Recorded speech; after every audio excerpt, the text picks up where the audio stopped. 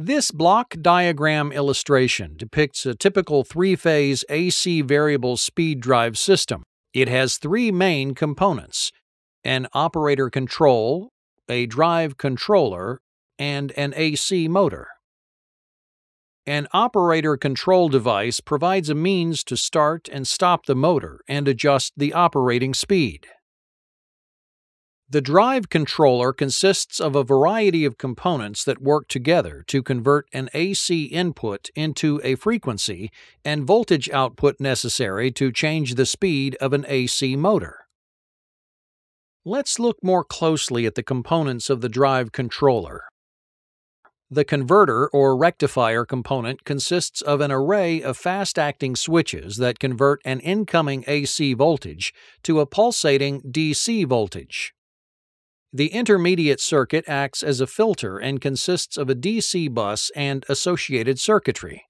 This stage of the wave conversion serves to stabilize and smooth the pulsating rectifier output to generate a constant DC voltage. The filtered DC bus voltage then passes through to the inverter. At the inverter, an array of fast-acting switches convert the DC bus voltage into pulses at a constant magnitude that are proportional to the DC bus voltage. In a typical three-phase frequency inverter, there are 6 switches, with a pair of switches for each phase.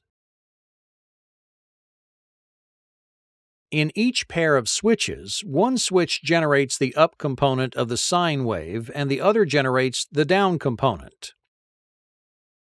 The inverter output is not a true sine wave, but an approximation based on the application of pulse width modulation, or PWM. The longer a switch is on, the higher the AC output voltage. Conversely, the longer a switch is off, the lower the output voltage. This duration of on time for each pulse is called pulse width. The time duration and intervals of these DC voltage pulses determine the synthesized AC output voltage and frequency. In a three-phase driver, the sine waves produced by each pair of inverter switches are 120 degrees out of phase to ensure efficient operation of the motor.